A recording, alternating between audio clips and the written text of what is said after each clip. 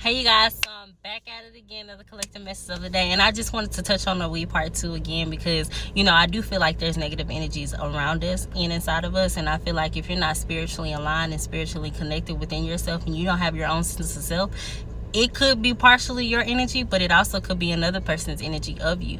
So it's like, if you are doing that and you know you have empathy for people, it's like a certain level of you having to know your own sense of self, and you having to have an intent behind what you're doing, and you having to come to the realization you can't smoke with everybody and you can't be around everybody when you are doing that, because this is a time for you to do a ritual with yourself, because that's very ritualistic if you're going to do it to heal yourself.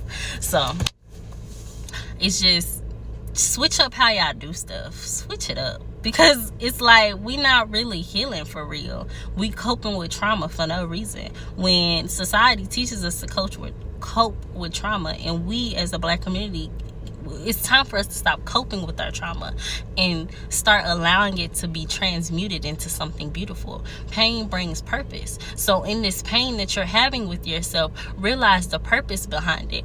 I noticed I didn't grow up with a dad for a reason. I didn't grow up with a dad to show the struggle of how it is to be a feminine energy and grow into my feminine energy and allow myself to love myself and validate my own self within me. You know, I had a mom, but then at the same time, like I always say, she wasn't the right tool to bring me into the person that I needed to be. But I'm glad that she was like how she was, because it got me to be more independent. It got me to be more self-voracious. It's a word in my head, but I just completely forgot.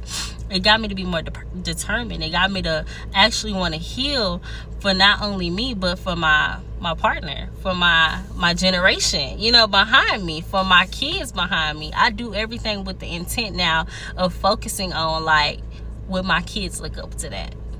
Would my kids do this?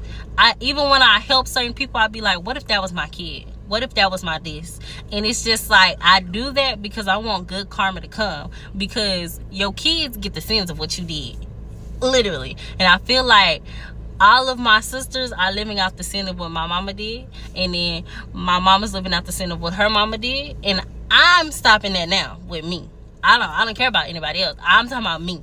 And then when I focus on me, then I can fix my family, then I can fix my community, then I can fix the nation. You know what I'm saying? Like, it's something way deeper within inside of me that's growing. So to have a mom like that, it really set me up to loving myself, getting to know myself, getting to know my roots, and so I can heal my own Black community.